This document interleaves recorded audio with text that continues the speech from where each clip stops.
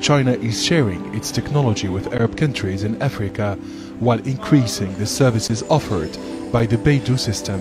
It is a very efficient and successful system which uses the latest technology that China shares with humanity.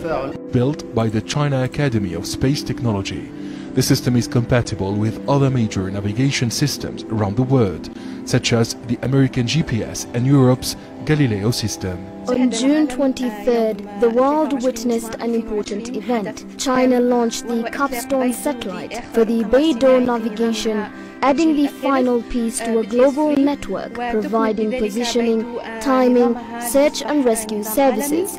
Now the Arab world and Africa can benefit from all its services.